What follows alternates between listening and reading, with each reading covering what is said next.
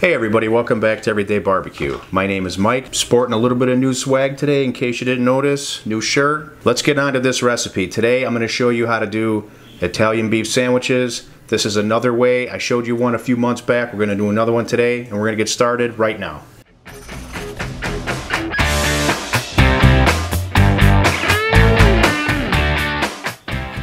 Okay, so for this recipe, this is going to go in the slow cooker overnight because this is going to be for my football guests tomorrow, my brother and my nephew.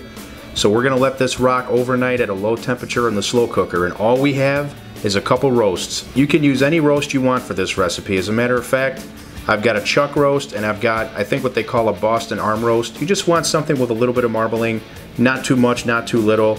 As long as it looks good, you can go ahead and rock it. This is about 4 pounds, maybe a little over 4 pounds of meat grand total. Now all I did to prep these before they went on this plate is I got a frying pan super hot with some olive oil and I seared all sides of both of these roasts. That's one of the magic parts of this recipe. It really brings out some additional flavor while this spends hours and hours in the slow cooker. Now going in there with that, this is going to be the same seasoning blend that I used in my last recipe, which is just some garlic powder, basil, oregano, and some black pepper. Don't worry, I'll have all the amounts down at the bottom in the description.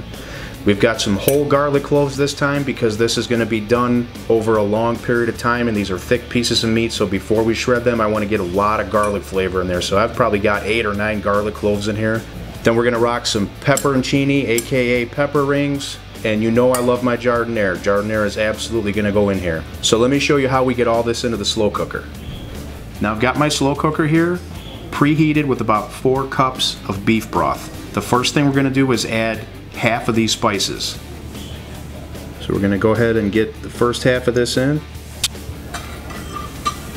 And we'll go ahead and stir that in. Now our roasts are going to go in here. Okay, so now that we've got both of those in there, it's time to add our pepperoncinis, and I've got a little bit of the juice that comes in the jar just to add a little bit more flavor to this. And what I like to do is get some of those into the broth and leave some up on top. Now let's get our garlic in here. And last, but certainly not least, is going to be our Giardiniera. Okay, now the rest of our spice mixture here.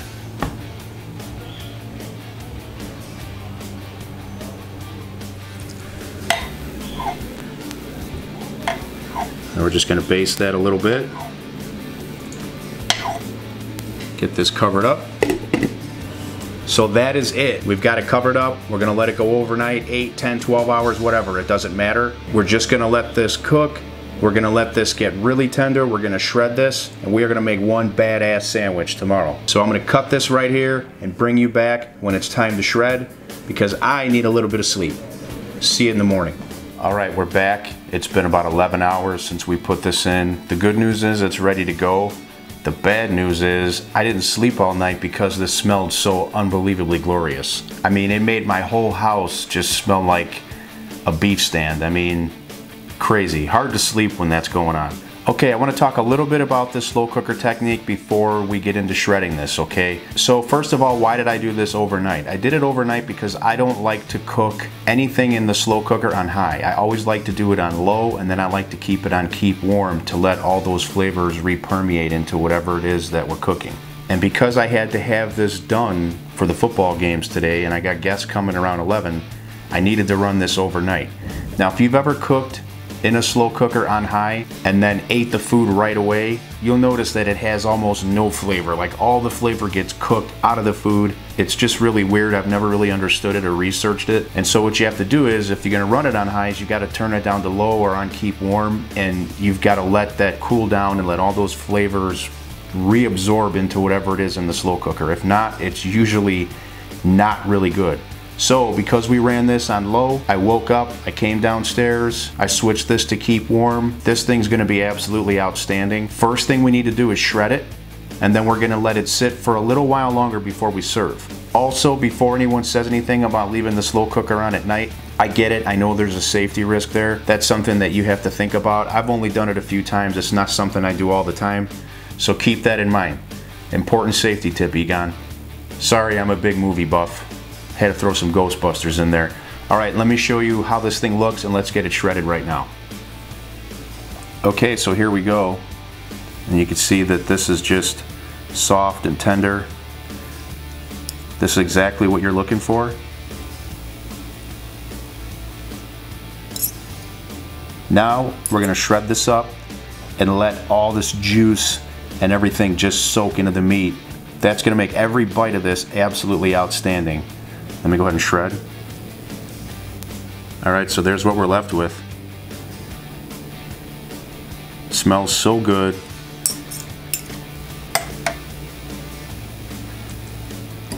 And this is just gonna make some great sandwiches. Look at that, we've got all those peppers in there. Let me find one of those big hunks of garlic. Here we go, look at that. Beautiful.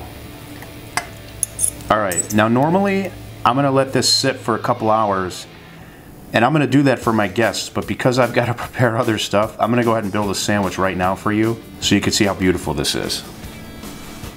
Okay, so I've got about a 6-inch piece of bread here. We're gonna start with a couple slices of mozzarella. Now time to load this bad boy up.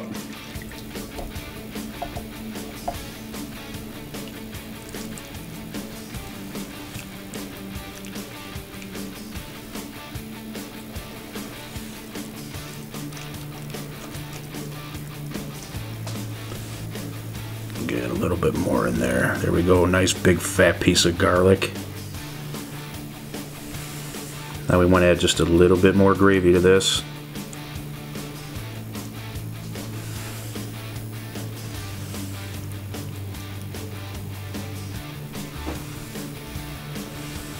There's sort of a fine line between how much of this to use and keeping your bread together, so always be mindful of that. The bread soaks this up and becomes very fragile. Okay, now we are going to add more Giardiniera to this sandwich. And I love the flavors of the oil too. We're going to go ahead and drop that down as well.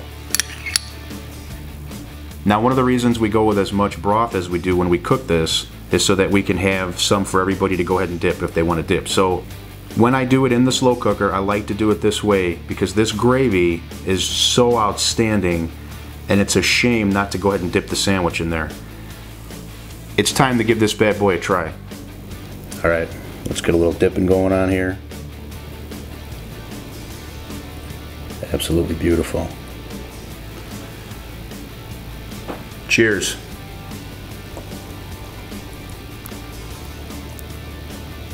One bite's not enough.